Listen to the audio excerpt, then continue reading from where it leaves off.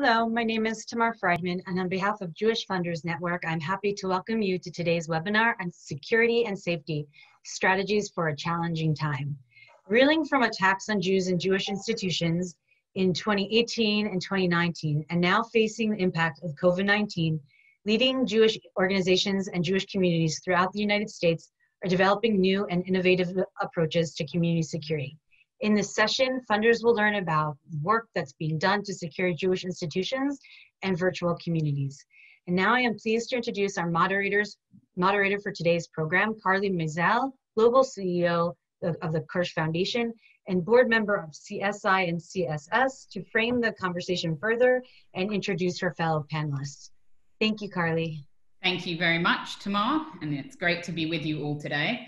I'm going to start off by introducing the panelists we've got with us.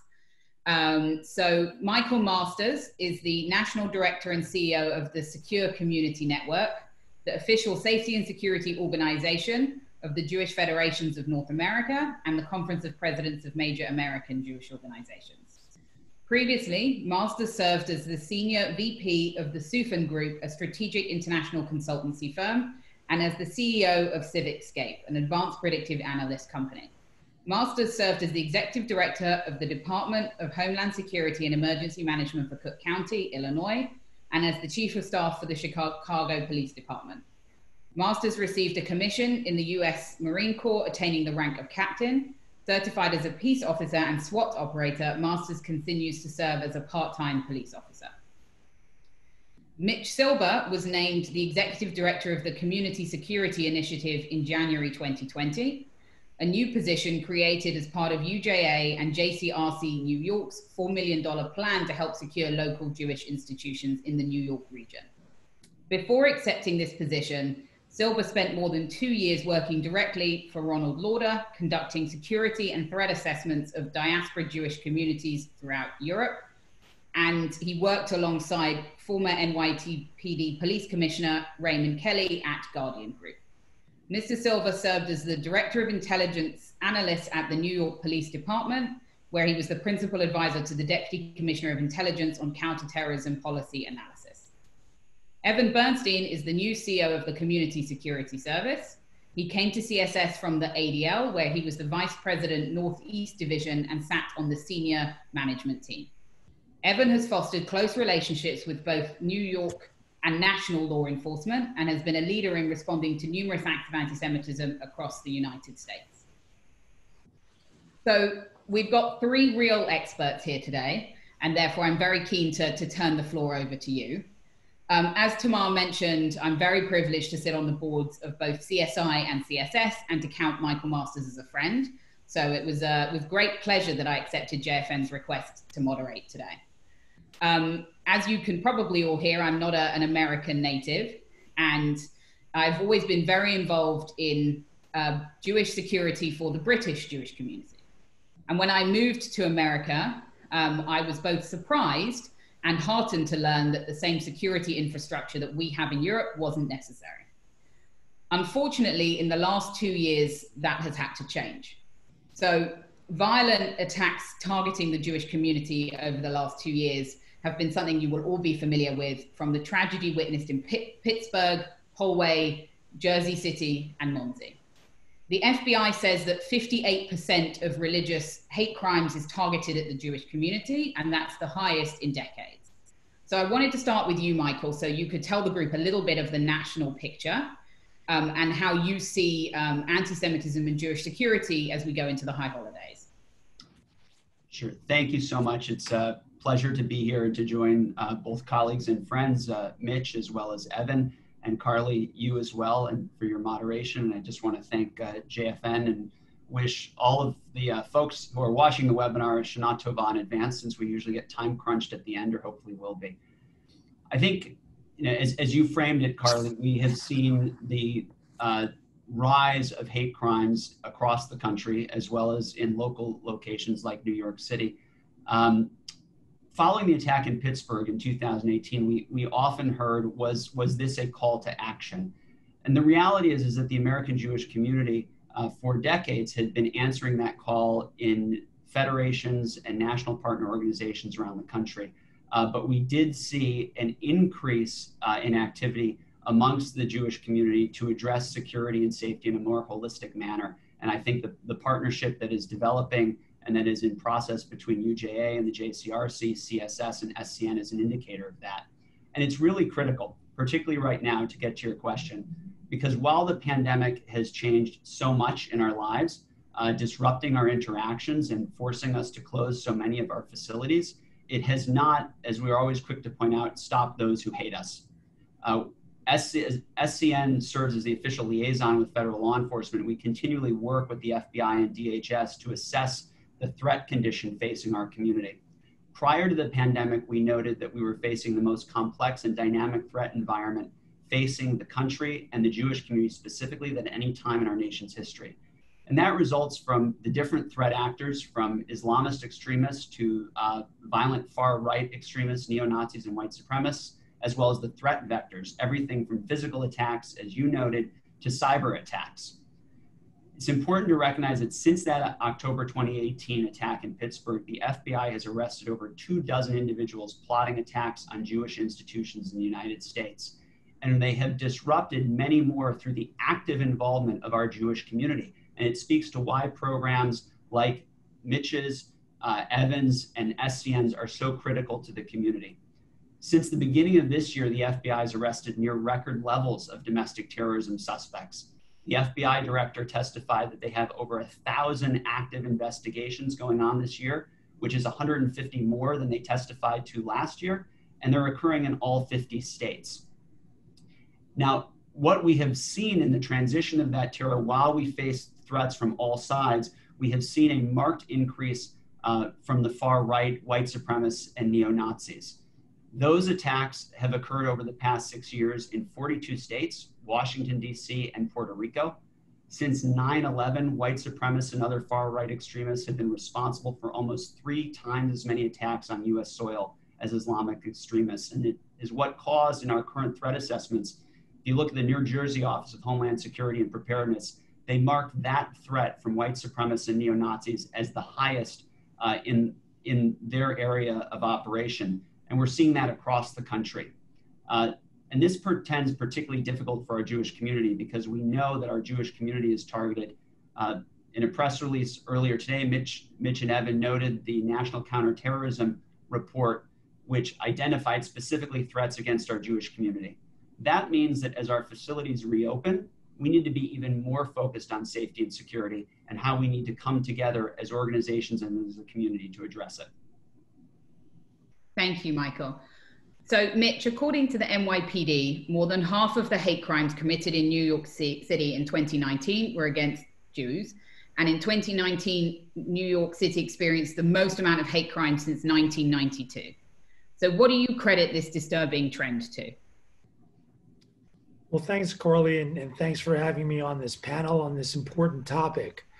The good news is that in 2020, those numbers have all fallen by 50%. But we all realize that we're in a rarefied atmosphere, unlike a normal situation. So what are the reasons behind the significant climb in anti-Semitic incidents in New York City?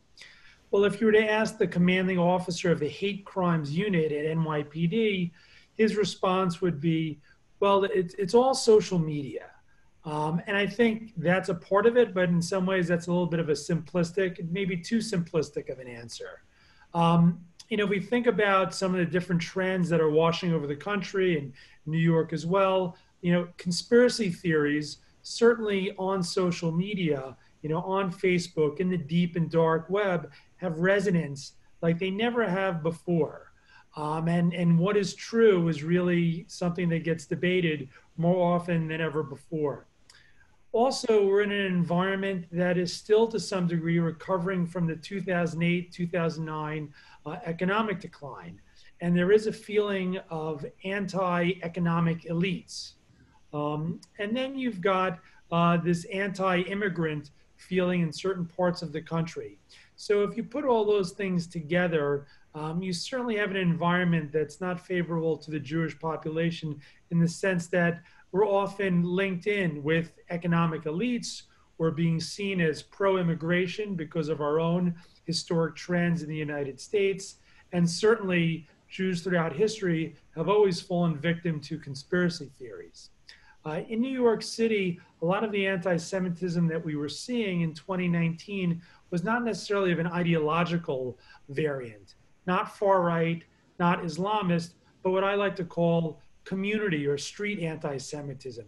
Much of it happening on the streets in Brooklyn by communities that were just very different, and maybe a perception that, you know, a community different, maybe doing well economically and maybe vulnerable. So it's tough to really put our finger on what were all of the causes for this. Some of the arrests were not necessarily insightful in terms of what motivated these people, but there are a variety of different trend lines out there that at least may point us somewhat in the direction. Thank you. And I should tell the audience they should feel free to post questions in the Q&A throughout, and I'll weave them in. So Evan, you know, you were recently at ADL, and you've just started at CSS. And if you could take both of those experiences and tell the group a little bit more about how you think COVID has affected the spread of anti-Semitism. And then Maisel and Mitch, I will come to you to see if there's anything you'd like to add related to COVID. Thanks, Carly. And again, thank you, Jewish Funders Network, for having us. And it's great to be on with two friends and colleagues, and Maisel and Mitch, and clearly you, Carly, as well.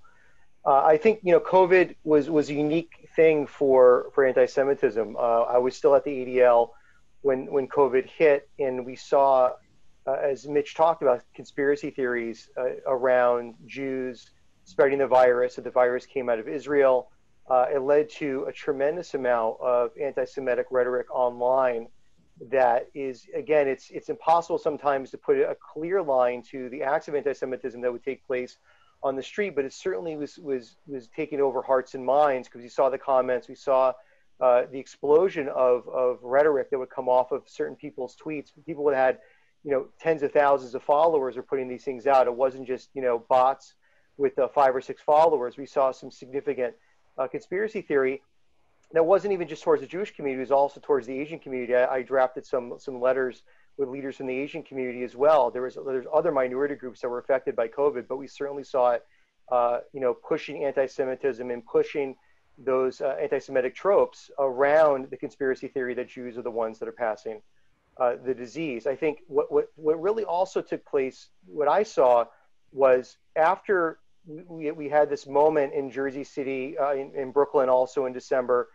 with the spate of attacks, and then, you know, bookended with what took place in Muncie. It was a moment where anti-Semitism was really on the forefront of, you know, nationally, and we had 25,000+ people walking over the Brooklyn Bridge. I think what happened with COVID is it somehow stripped away that progress that we were making as far as having real context around the rise of anti-Semitism, and then led right into COVID with these theories that took hold, and now, even over COVID, a continuation, unfortunately, of even, you know, anti-Semitic attacks and other anti-Semitic swastika incidents and hate crimes that are taking place even here in the New York area, and also, you know, that have taken place nationally. So, you know, it's disturbing that I think a lot of progress that was made has been eroded, and these trends at a time where you would hope that things would be lessened, we're still seeing these acts of hate and rhetoric towards Jews. Thank you. Maisel, is there anything you'd like to add? I think I would just point out on the operational side what this has meant for our Jewish institutions. The COVID environment combined with the anti-Semitism, we saw this move to shut organizations down. And I think it is a testament to our community institutions that they didn't really know how to do that and do so in a secure and safe way. They've been open continuously. And then we saw a shift almost immediately to, as Evan indicated, the cyber side of the house, an increase in phishing scams, an increase in fraud scams, certainly targeting of our, what I consider still our sacred space, but cyberspace. We just took a report yesterday, our duty desk, from Temple Emmanuel of Dothan, Alabama. It is the only Jewish institution located within 90 miles that was the victim of a severe Zoom bombing. And so we're seeing this across the country and across the landscape. And now, as we move into the high holidays, thinking through how do we secure those online spaces. We estimate from our coordination with the USCJ and URJ that about 80 to 90% of reform and conservative services will happen online, while almost in the exact opposite, in the Orthodox community, how do we hold open in-person services in a socially distant or outdoor space safely and securely? It's presenting some real challenges that we are working, obviously, all of us closely with law enforcement as well as other partners to try to address. And to you, Mitch? Yeah, I would just, when I put my intelligence analyst hat on and I look at the situation and from conversations with federal law enforcement, the pandemic has activated Jew hatred. And the federal government believes that domestic violent extremists are likely to continue to exploit the pandemic to either incite or engage in violence.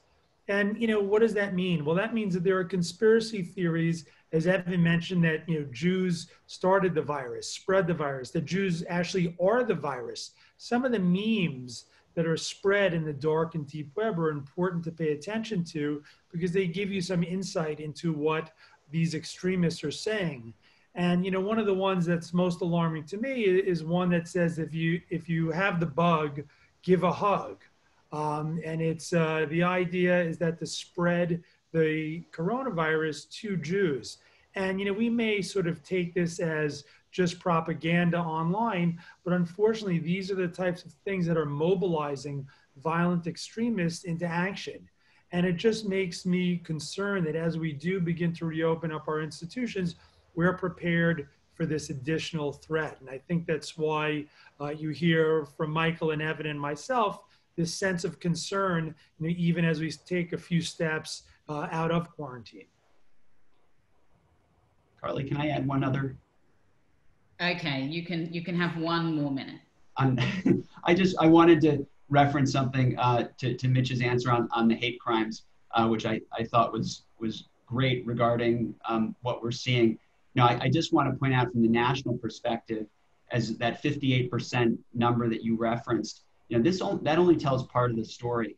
We have over 80% of law enforcement agencies nationally that report no hate crimes, to include 70 cities of populations of over 100,000 or more, which our colleague at the ADL, George Salim, is always quick to point out. Now, unless we all believe that there are really no hate crimes occurring across the country, that means we have a real reporting issue. One estimate says over 250,000 victims of hate crimes a year, the vast majority of which are going unreported. And I think that one of the things that we need to think about is how we make sure every Jewish community and institution across the US is supported. One of the things with the increase that we see in certain communities is an increase in reporting, which is good. And certainly I think we need to emphasize that, and it's a collective responsibility to make sure that we are pushing across all of our communities, urban and rural, to make sure that they're protected, they're secure, and that they have a viable means of reporting and addressing that hate that occurs. Well, fortuitously, you've led into my next question. So your introduction was allowed. So now that we started to discuss the threat, I wanted to look at to be a little more practical. So in light of what you have all described, what safety measures should synagogues, Jewish schools, and JCCs actually be taking as we run up to the High Holy Days? Mitch, I wanted to start with you. Sure.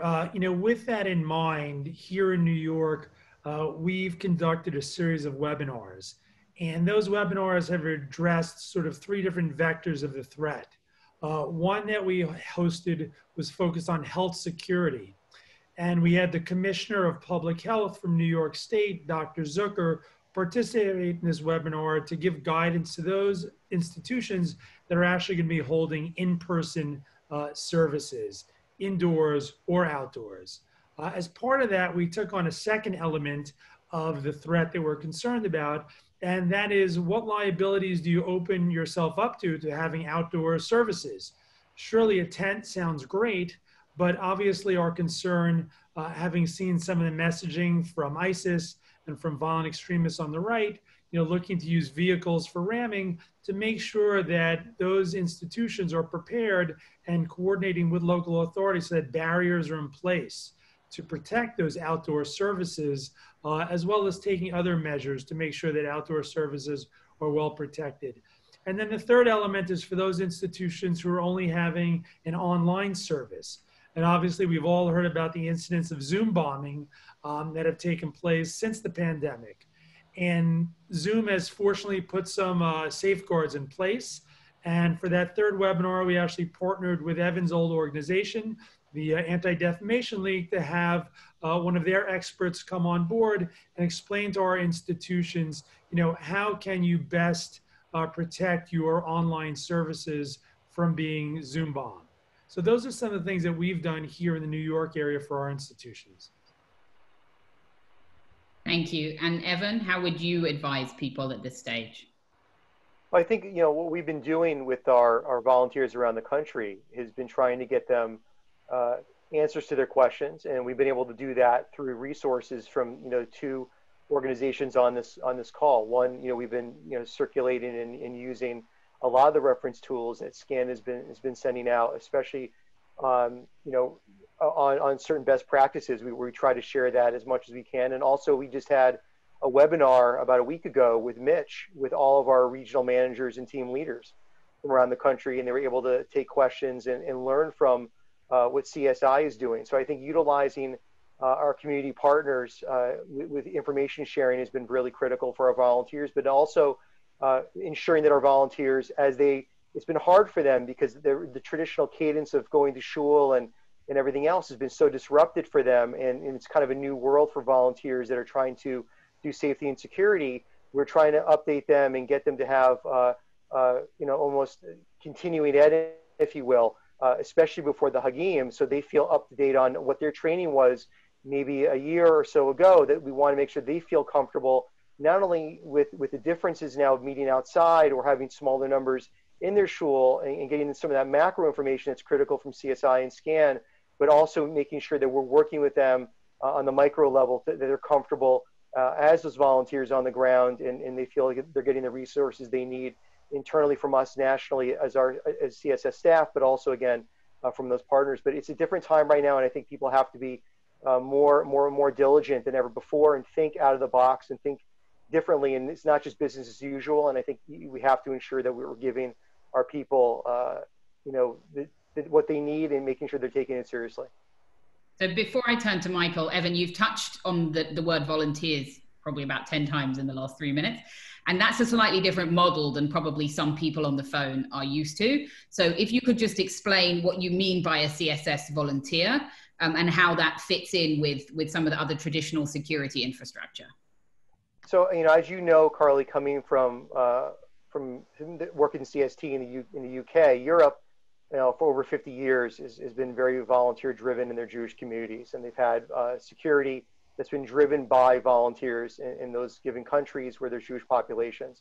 And it's been part of their culture. It's in their DNA now for, again, over 5 decades. It's not so much been the case here in the United States post-Holocaust. We've relied a lot on private security and law enforcement.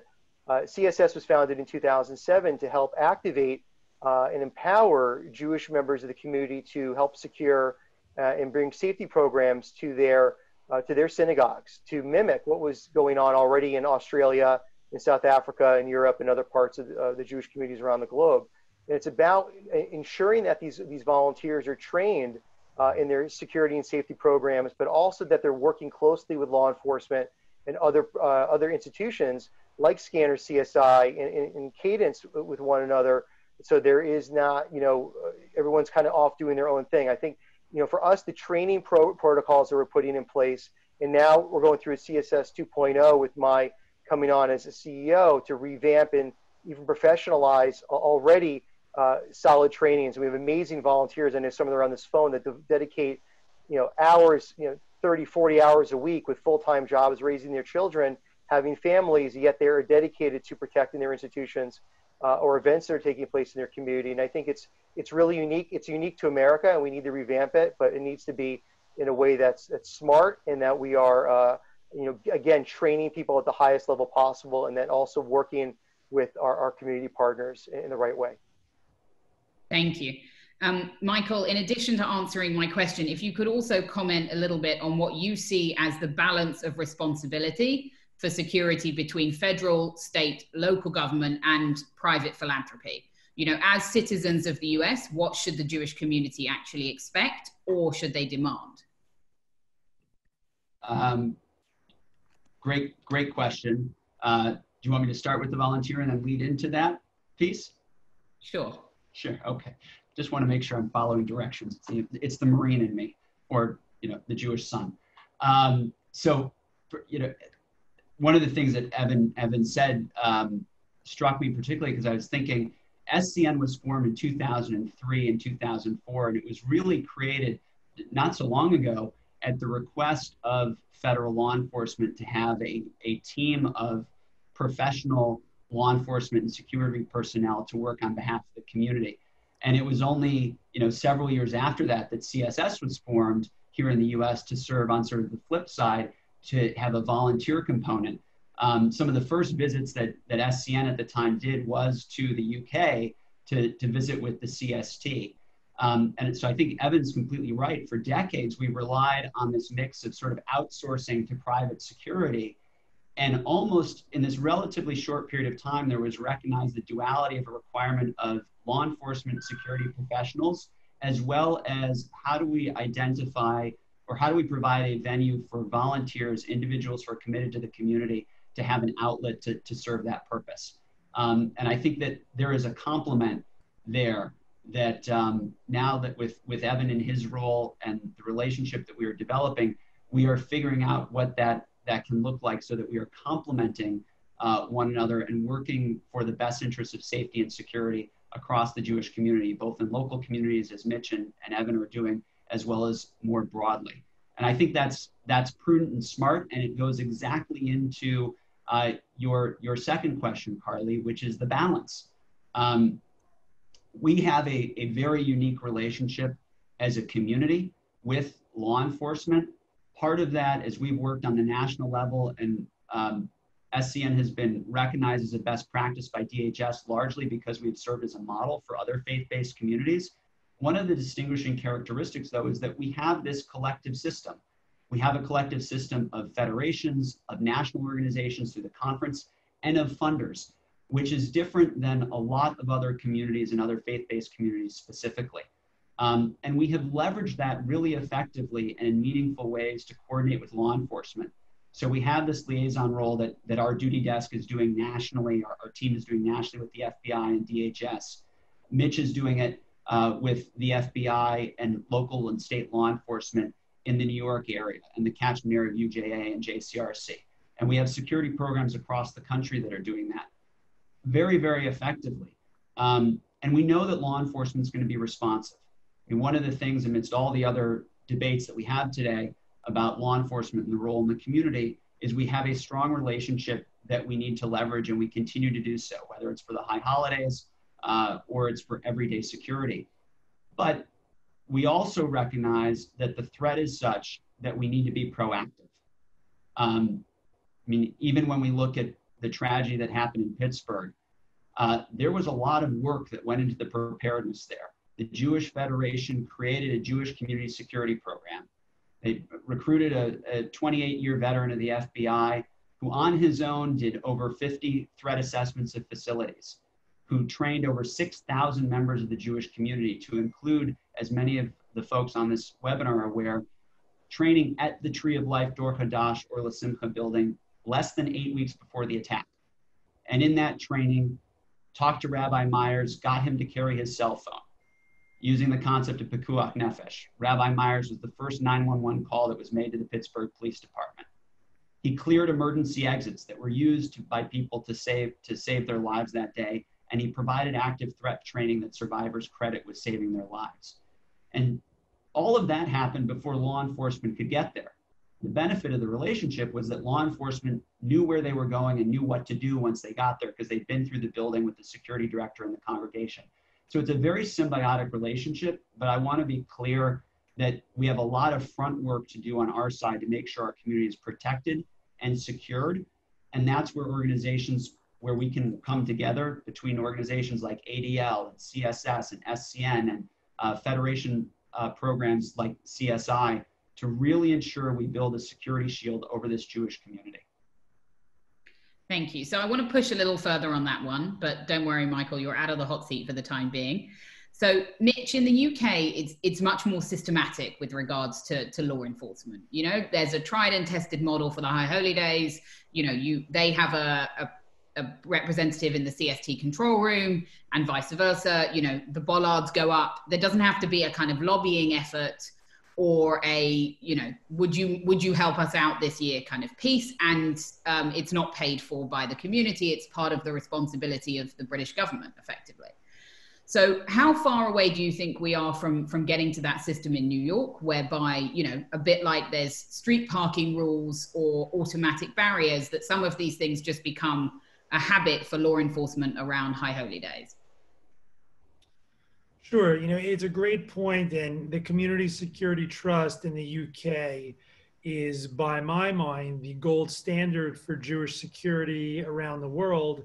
And I've sat in that control room in London and seen their operations. So I think, you know, in taking this position in early 2020, one of my goals was really to try and replicate everything that CST does so well, bring that here to New York, to the United States as best practice, as the model that we want to emulate. So I think there are a number of different components that make that program work so well. One of them, you know, as mentioned a little bit earlier today, is sort of the fusion between the more formalized security architecture and volunteers. And today, the Community Security Initiative, our organization, and Evan's organization, the Community Security Service, have announced an MOU. They really codifies the operational partnership between volunteers and full-time employees focusing on Jewish security in the area. And, you know, having volunteers who know the ins and outs of their institutions, who know what's normal as people might approach their institution, who can be another layer of security, is a key element of that. So one element is volunteers. Another element is partnership with government. Since we've been up and running at the Community Security Initiative, we've been meeting with local elected officials, whether that's the New York City Council or county execs in Westchester, Nassau, and Suffolk, or the DA's office in Queens and Brooklyn and others. We're making sure that local elected officials know what our initiative is and that they are behind it. And I happened to glance over at the chat and saw someone asked about how can you get police to be more involved. Well, part of it is having that outreach to the elected officials, that they know what you're doing and that they know this is a high priority for the community. What follows right after that is the partnership with law enforcement. And you heard Carly mention that in the CST control room in London, you have members of Scotland Yard, of the London Metropolitan Police, sitting there in the CST control room. Big events are going on. So you really have that fusion between law enforcement and trust and the Jewish security organizations. We too have been trying to follow that model, meeting with Commissioner Shea, meeting in Westchester and Nassau and Suffolk with the county police departments, as well as the patrol borough and even the precinct level here in New York City. So I think those are some of the, you know, elements of it. Volunteers, full-time employees who consider this their mission, which is CSI, local elected officials, police, and then I'd be remiss if I didn't mention community support and community funding.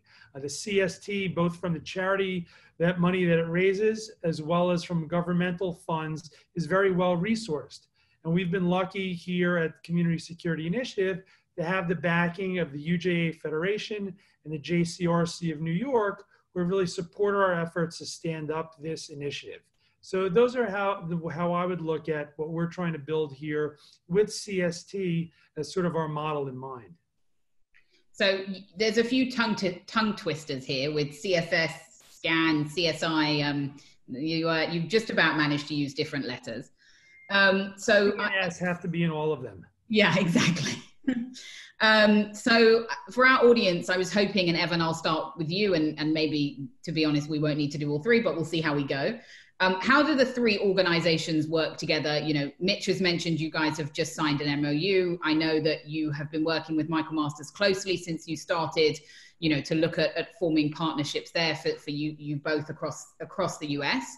But if you could just give us a quick breakdown of all of these C's and S's and I's. Well, I mean, I started just about 4 months ago, so I'm still trying to figure out the alphabet soup. But it's, I think each organization for us as a volunteer-driven organization is critical. And I think, with Mitch, who I talk almost daily with, and with Michael, I either talk or text almost daily with, I think there's tremendous value add that we can extract from these organizations that help us on the ground with our volunteers. That adds to the work that we're already doing and the trainings that we're already doing. So when I'm talking to Mitch, it's about ensuring that there's that partnership between his team as they're working with certain synagogues, that we're working in coordination together, so we're not, separately going in and doing different things. And I think the MOU that was announced today that we signed is going to allow for a lot of those kinds of it's really a buttress for us. It's to be able to, instead of us operating in separate silos, we're doing different work. Our daily work is different. We're training volunteers. Our volunteers are on the ground, on Shabbos, on the Hagim, protecting their institutions. What Mitch's team is doing is I feel, they're almost opening it up for us, and they're giving us a lot of extra information and relationships and everything else that if we don't have that partnership, it makes it very difficult for us on the local level. And I think, as we now sign the MOU, and we're looking to do certain things like develop, a group of even non-Jewish religious leaders that can come together that we can share best practices with, because of Mitch's involvement with the JCRC, there's a lot of natural connectors there that we can utilize that will help our volunteers on the ground. And I think what CSI is bringing to us on a daily basis is huge. And that's why we've done the MOU, and why I think that, we work so well together. And I think for the work with SCAN, I'm going to be a bit of a journalist for a second and push back. Okay. It's great that you're all working together. But let's do a kind of 30 seconds. What does CSS do? You're in an elevator. You got 30 seconds to tell me. Go. We are the leading organization that trains Jewish volunteers to protect their Jewish institutions on a daily basis in the United States. Thanks. Michael? You're on the same elevator. Off you go. Well, this isn't cutting in my time. Only 2 of us can fit in the elevator to be socially distant. So we're not. I got out. We serve as the official safety and security organization for the organized community. That means developing best practice resources for physical security, critical infrastructure, training, operating the centralized intelligence information sharing capability, and serving as the official liaison with federal law enforcement to support local federations, national partners, and unserved as well as underserved communities. Thank you. Mitch? So the Community Security Initiative is the umbrella security organization for Greater New York. So that's Westchester, Nassau, Suffolk, and the 5 boroughs of New York City. We serve as the organization that assesses security for institutions, provides guidance and advice, provides training, provides intelligence, and serves as an emergency community systems network in case of an incident. Wow, you all stuck to under the time limit, which, let me tell the audience, given the lengthy bios you submitted me in advance for your 3-line bio request, I'm impressed by. I was the fastest, Carly. I was the fastest. So Michael, when we first met, we bonded over the phrase that I often think, should encapsulate security for the Jewish community, which is, if you see something, say something. And, it was an American phrase that made its way to the UK, and really the Jews of the UK live by it, as do the rest of Europe. You're on security on a Shabbat morning in London, and 9 people have told you about the strange car they see outside, even though it's the car that you parked there 2 days earlier to act as a bollard. And, everybody tells you if they see something that bothers you. My several experiences of synagogue in America, I have an unusual accent, nobody knows me, and nobody ever asks me who I am. So, you know, that mentality hasn't reached the US shores yet. And whilst we're not encouraging an environment of fear, you know, we are encouraging an environment of proactivity. So how much of what needs to be focused on is an education campaign and the role the community themselves need to take with regards to security? It's a great question. And I think that if we think about our 3,000-year plus history as a people, we have survived and thrived by working together, coming together as a collective. And we've made it through our own trials and tribulations by doing so. I think that's how we're going to get through the current security situation as well. When it comes to engagement, it's absolutely critical. We say when you see something, say something, do something. This goes to the commentary that both Mitch and I offered earlier about the hate crimes reporting. It goes to suspicious activity reporting. My 12-year-old and my 5-year-old have learned from an early age that their head is on a swivel. When they go into a store, Starbucks, restaurant, to look for those exits. We have to create that, but do it in a way that is not fear-inducing, but that is in fact empowering. And that also recognizes that our community is not monolithic, to go to a question that is in the chat, that we have great diversity in our community and that our organizations as community organizations invite everyone in. We invite the stranger. So how do we create programs, both training, infrastructure, physical security, relationships that are respectful of Jewish values, but also create that sense of empowerment? We have more work to do on that. And part of that is the work of all of us on this call or on this Zoom. Mitch's program, he's done some phenomenal work in less than 10 months that program has been up and running. When I took this position in December 2017, only 7% of Jewish communities in the United States had a dedicated professional security director. Working with the FBI and DHS, modeling the Protective Security Advisor program, we are now at 68% of Jewish communities, large, small, intermediate, as well as independent communities and national partners. But we have a lot more to do to ensure that whether you're in Pittsburgh or Poway, that people are aware, they're trained, and that they commit to action. That when they see something, they do say something, and there's someone that they can say it to, that they are confident will then take action and deal with it, whether law enforcement or a professional or volunteer who's well-trained that is doing that coordination with law enforcement. Thank you, Michael. So Mitch, as you know, I have a bit of an obsession with doors. You know, when people ask me for advice on security, one of my first tips is close the door and have it that somebody can't push back against it. Now that sounds like a simple suggestion, but as we've seen time and time again, whether it was with the attack last year in Germany around the Jewish New Year, and we see it all the time across Europe, having a physical barrier and a door in place that isn't open all the time really makes a fundamental difference.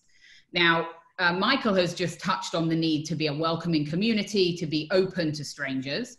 And that is a mindset shift, you know, that the door is closed and either you have somebody, if you have an extensive security volunteer team from CSS, or, you know, you have somebody on the other side of it who knows what to do when the door is knocked on. You know, part of what CSI has been doing over the last few months is really working with communities to help them prioritize what they need to do to make their buildings safe at a time when funding is incredibly tight for these communities. They've had to, you know, institute health policy they never anticipated. They don't get people through their doors, so people aren't paying their synagogue fees. How are you helping people to make that decision with regards to how they spend their security dollars and how they can anticipate the needs ahead? Well, you know, in our catchment area, in the 8 counties that we're responsible for, we estimate there to be 2,000 institutions. Fortunately, the job is not only my own. We've got a fantastic team of 5 regional security managers, each one charged with being responsible for 1 or 2 counties, and a colleague, David Pollack, who is the chair of our group from the JCRC. So our group of 7 are meeting with institutions now, you know, one-on-one, and really doing an assessment based on the specific needs of that institution. Just yesterday, I was walking through a JCC in Manhattan and seeing how they are adjusting to the COVID situation, having a nursery school, and also thinking about how they were going to reopen. And the discussion was all about, do they have one entrance? Do they have two entrances? Do they need to change their security regime? Should they try some new technology that we've heard about as being promising? And really, there's no substitute for those one-on-one, in-person meetings by our team as sort of a trusted advisor to help those institutions make those decisions. And those decisions are on multiple levels. You know, what do we need in the short term? If we win a grant from the federal government or from the state, that's great. Now, how do we spend those funds most efficiently? So there really is a lot of one-on-one, you know, hand-holding, even if we're wearing masks and gloves, to get this done. Thank you. So Evan, you know, security does require, you know, you to be out and about. It does often require for you to see people's faces, for you to be able to ask people questions. So how have you adapted the role of the volunteer in light of COVID? Well, I think it's about understanding the protocols around COVID and, you know, wearing masks and social distancing, but also still utilizing all the best practices that people are using in their trainings. And I think it is a different moment in time. One of the things that we're looking actually about adding, Carly, is something that Michael touched on about the welcoming, you know, aspect of being in shul, but yet having doors and security. Is we have a situation now where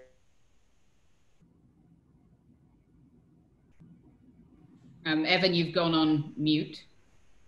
Not sure if that was a technical problem on your end when the phone rang, but while you are unmuting yourself, I will go over to Michael.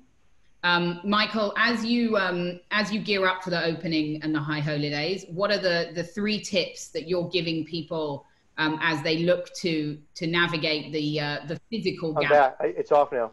Sorry. Okay. I don't know what happened. To you in a second, as we look to have people physically gathering, so not the Zoom gatherings, but the physical ones. So I'm actually going to defer a bit to Mitch, because frankly, in his catchment area, he has more synagogues and shuls than anywhere else in the country that are doing outdoor or in-person socially distanced services. But similar to him, we convened a webinar nationally to address this issue. Number one thing that we always tell people: commit to action. Whatever you're going to do, you need to be prepared to do it well and fully. So if you're having in-person services, make sure law enforcement is aware. If you've got a group like CSS that you're working with, get them through the building, and particularly if it's been some time since they've done that training or that engagement.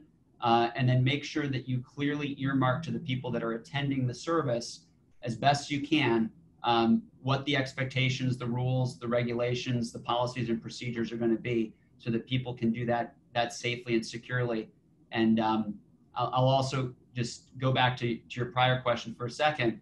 You know, the most simple thing is, right, lock the door. Lock the door, but you can be safe and secure and open and welcoming at the same time. I'll be happy to post in the chat a low-cost, no-cost security guidance form that we put together working with all the security directors around the country, which hits a couple of those things that institutions can do right now with no cost. Thank you. Evan, now that we've resolved your technical problem, Sure. You can continue your explanation on how volunteers are adjusting to safely secure during COVID. I think it's very similar to, I'm going to piggyback off what Michael said. I think it's understanding the kind of the new rules of the game, and understanding that right now we have synagogues that are meeting partially inside, partially outside. And the challenge is that these institutions, some are very far set back off roads, others are on the corners. So the outsides, they were never trained or were never going to ever think to have services now, and you know, that they were in the parking lot or in places on the property that they are now having services, especially with Hagim. So we're trying to get them as much best practices as possible. We're utilizing, again, a lot of the things that we're getting from SCAN and from CSI, and sharing those best practices. We also have our own experts on our own teams that are sharing those best practices about evaluation and ensuring that they're still utilizing the laws of the land. We're a national organization, and every state that we're in has different laws. Every city has different protocols, so they need to understand those protocols and follow them. It's not universal by any stretch, but when it comes to the security components, it's reevaluating what we've already known. I mean, they've been used to securing their institution in a particular way for many years, and all of a sudden it's changed very rapidly. And if you have to adjust to that and utilize all of the information that we're trying to provide, and other organizations are able to provide, and listen to that, and not just try to do things rogue. And I think that's really critical for us with volunteers all over the country, is that people are not just taking this burden on themselves, but they're actually utilizing the resources, and we're trying to impart that on them as much as possible. Thank you. So, Mitch, I'm reliably informed that Rockland County has the largest Jewish population per capita of any US county, with 31.4% of 90,000 residents being Jewish. So how is Rockland County being advised, and is there a specific effort there to help them keep safe? Rockland falls out of our official catchment area, but being a neighboring county, and being a county with so much connectivity to multiple elements of New York, it's always a county that we consider an ally and an important neighbor. So if there's a particular issue, our regional security manager in Westchester has the guidance that he is to make himself available, when possible, to institutions there. And, when things have happened in Rockland County, whether it be the horrific Muncie attack of last year, certainly, people from JCRC New York were quick to respond, to that situation. So, in short, though not officially part of our area, we consider it a neighbor, and there are certain things you do with neighbors, and you try and treat them well and help them out if you can. So I would lay it out that way. Thank you. So for those from Rockland County who would like advice or guidance from Michael or Mitch or Evan, I'm sure JFN would be very happy to connect.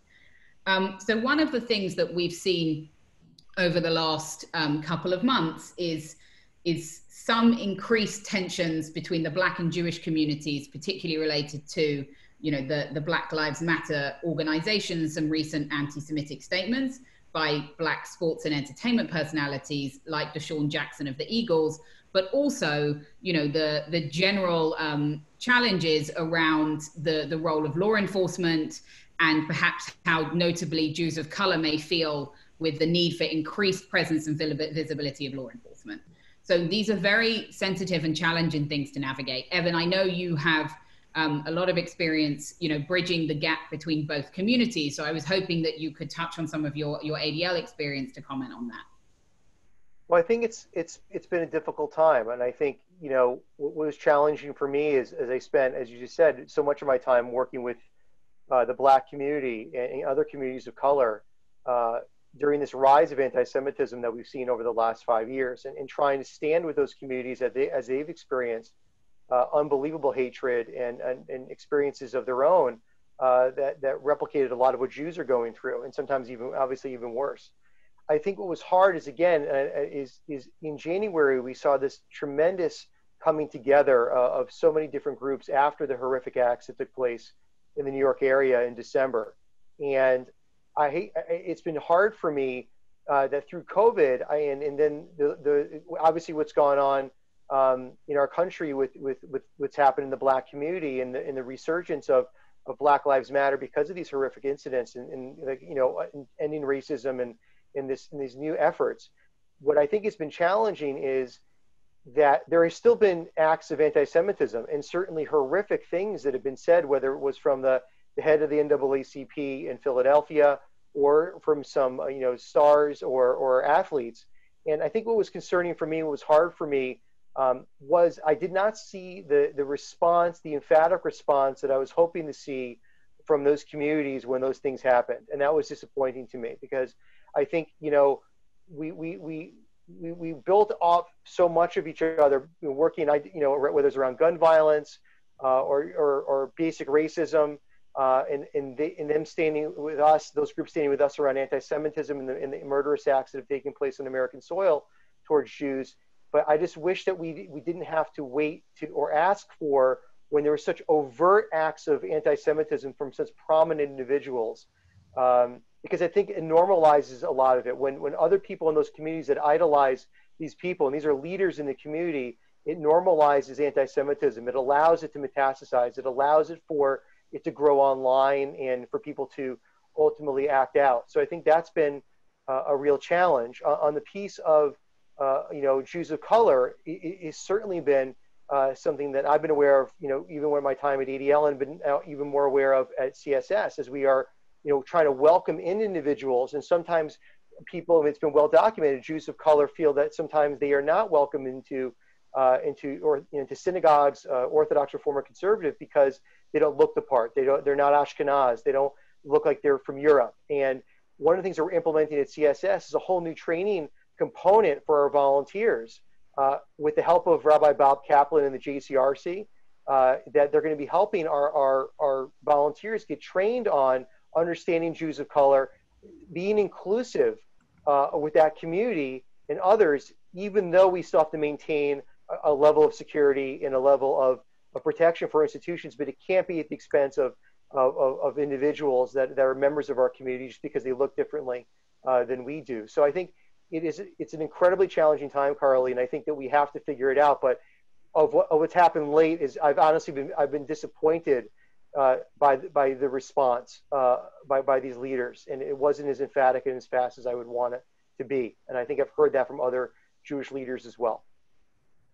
Thank you. So, Mitch, one of the concerns for a lot of people is going to be some of the turmoil in New York City, particularly with City Hall and the NYPD. Do you see the NYPD as still being able to protect the Jewish community in the run-up to the High Holy Days, as we would hope? Yeah, I can understand why that's a concern. Just this past week, the NYPD had their annual high holiday briefing, and that comes on the heels of a lot of direct one-on-one interactions we've had with the NYPD. And in spite of everything that's been going on the last few months, it was very reassuring to hear that they're continuing to devote significant resources to securing the high holidays in New York City, and also now aware that, in fact, many institutions will be holding their services outdoors, and being apprised of the new safeguards that they'll need to put in place, need to protect those services. They're very amenable to doing whatever needs to be done, as long as they're made aware ahead of time, and our team has been on that. So feeling good about that. Thank you. So we're back in our elevator again. And as this is the Jewish Funders Network, if you each had one initiative that you would put forwards that you think it needs funding for the year ahead, what would it be? So Michael, I'm going to start with you, and you've got a couple of floors of the elevator ride. I'm not going to presume to suggest to tell this group what to fund. What I'd like to emphasize is how I think we should undertake funding when it comes to safety and security. As a Jewish people, it's not enough if one community has adequate security, but one is lacking. If one synagogue is protected, but another is exposed. When attack happens anywhere in the United States, or frankly around the world, we all feel it. And that's why we're pushing to build a collective, collaborative system. A siloed approach to security makes us less safe. And on this week, we can remember that a siloed approach is what brought us September 11th. While the enemy was diligent, the intelligence and collaboration failure was our own. I would encourage the use of resources as funders to push us as professionals, to require us to work together for the overall benefit of the community, to create that security shield across the entire United States and North America. Thank you. Evan?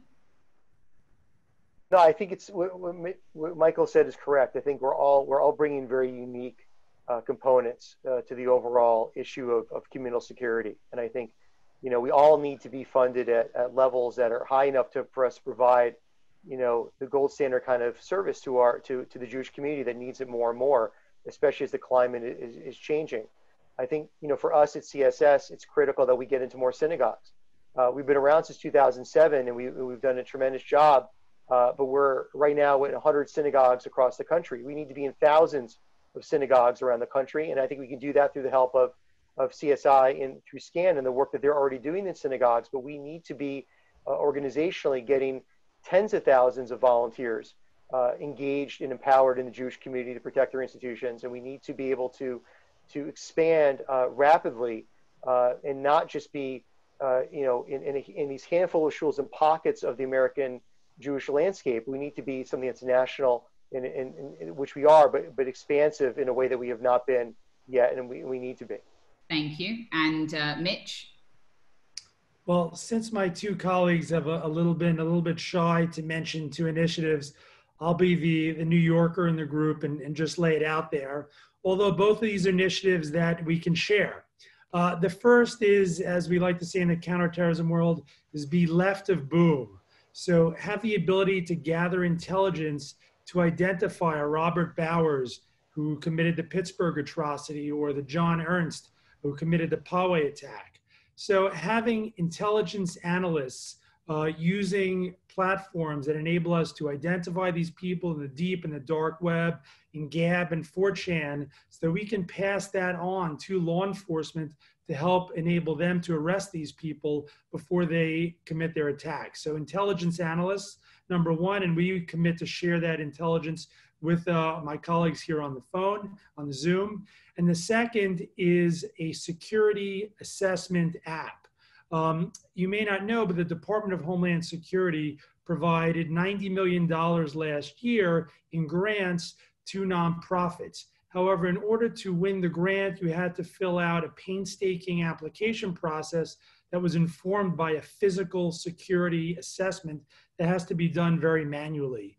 We are currently piloting an app that you could use on an iPad that would make this done uniformly, and the output could flow right into that application. Here in New York, we had 138 institutions win almost $13 million in grants.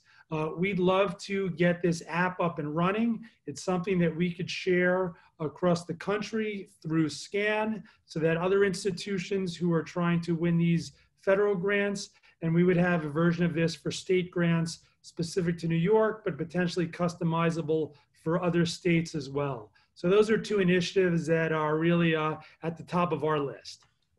Thank you, Mitch. So since I'm very keen to end almost on time, all that leaves me to do is to thank you all very much, to suggest that if you're interested in becoming a volunteer, you can sign up to CSS.